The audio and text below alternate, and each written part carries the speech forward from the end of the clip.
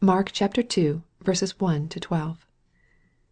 And again he entered into Capernaum after some days, and it was noised that he was in the house. And straightway many were gathered together, inasmuch as there was no room to receive them, no, not so much as about the door. And he preached the word unto them. And they came unto him, bringing one sick of the palsy, which was borne of 4. And when they could not come nigh unto him for the press, they uncovered the roof where he was. And when they had broken it up, they let down the bed wherein the sick of the palsy lay.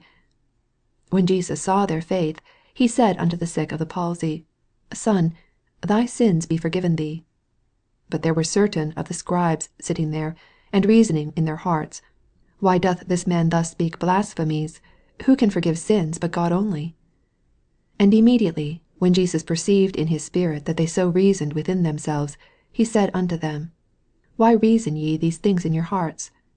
Whether is it easier to say to the sick of the palsy, Thy sins be forgiven thee, or to say, Arise, and take up thy bed, and walk? But that ye may know that the Son of Man hath power on earth to forgive sins, he saith to the sick of the palsy, I say unto thee, Arise, and take up thy bed, and go thy way into thine house. And immediately he arose, took up the bed, and went forth before them all, insomuch that they were all amazed, and glorified God, saying, We never saw it on this fashion. This passage shows our Lord once more at Capernaum. Once more we find him doing his accustomed work, preaching the word, and healing those that were sick. We see, in these verses, what great spiritual privileges some persons enjoy, and yet make no use of them. This is a truth which is strikingly illustrated by the history of Capernaum. No city in Palestine appears to have enjoyed so much of our Lord's presence during his earthly ministry, as did this city. It was the place where he dwelt after he left Nazareth. Matthew chapter 4, verse 13. It was the place where many of his miracles were worked, and many of his sermons delivered. But nothing that Jesus said or did seems to have had any effect on the hearts of the inhabitants. They crowded to hear him, as we read in this passage, till there was no room about the door. They were amazed. They were astonished. They were filled with wonder at his mighty works.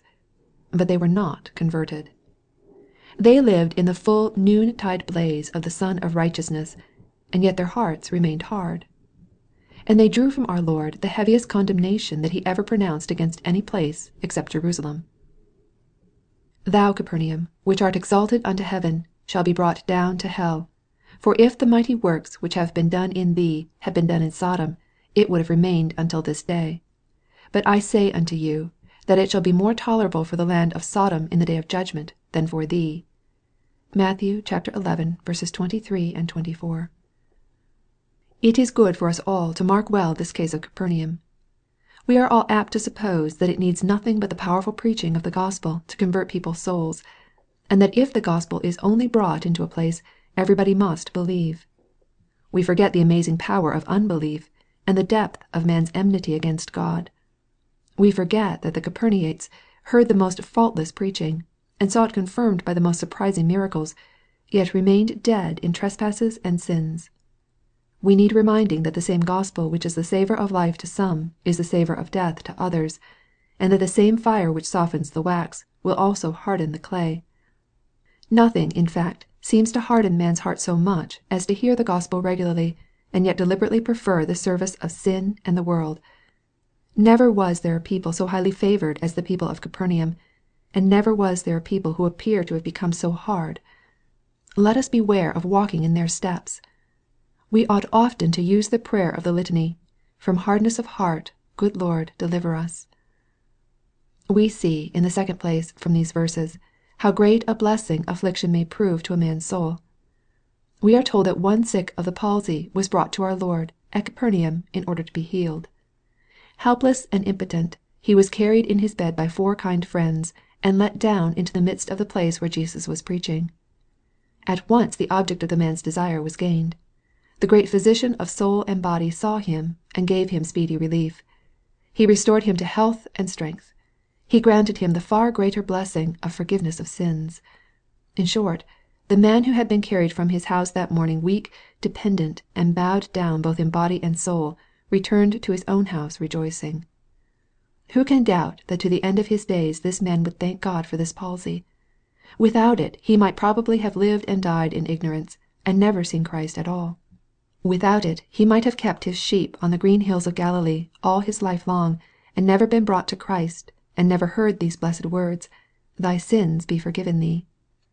That palsy was indeed a blessing. Who can tell but it was the beginning of eternal life to his soul? How many in every age can testify that this palsied man's experience has been their own? They have learned wisdom by affliction. Bereavements have proved mercies. Losses have proved real gains. Sicknesses have led them to the great Physician of souls, sent them to the Bible, shut out the world, shown them their own foolishness, taught them to pray. Thousands can say like David, "It is good for me that I was afflicted, that I might learn thy statutes." Psalms 119:71. Let us beware of murmuring under affliction. We may be sure there is a needs be for every cross, and a wise reason for every trial. Every sickness and sorrow is a gracious message from God, and is meant to call us nearer to Him. Let us pray that we may learn the lesson that each affliction is appointed to convey. Let us see that we "refuse not him that speaketh." We see, in the last place, in these verses, the priestly power of forgiving sins, which is possessed by our Lord Jesus Christ. We read that our Lord said to the sick of the palsy, "Son, thy sins be forgiven thee." He said these words with a meaning. He knew the hearts of the scribes by whom he was surrounded. He intended to show them that he laid claim to be the true high priest, and to have the power of absolving sinners, though at present the claim was seldom put forward. But that he had the power, he told them expressly. He says, "The Son of Man hath power on earth to forgive sins." In saying, "Thy sins be forgiven thee," he had only exercised his rightful office. Let us consider how great must be the authority of him who has the power to forgive sins. This is the thing that no one can do but God. No angel in heaven, no man upon earth, no church in council, no minister of any denomination, can take away from the sinner's conscience the load of guilt, and give him peace with God. They may point to the fountain open for all sin. They may declare with authority whose sins God is willing to forgive. But they cannot absolve by their own authority. They cannot put away transgressions. This is the peculiar prerogative of God, and a prerogative which He has put in the hands of His Son Jesus Christ. Let us think for a moment how great a blessing it is that Jesus is our great High Priest, and that we know where to go for absolution. We must have a priest and a sacrifice between ourselves and God. Conscience demands an atonement for many sins. God's holiness makes it absolutely needful. Without an atoning priest there can be no peace of soul. Jesus Christ is the very priest that we need, mighty to forgive and pardon, tender hearted and willing to save. And now let us ask ourselves whether we have yet known the Lord Jesus as our High Priest. Have we applied to Him? Have we sought absolution? If not, we are yet in our sins.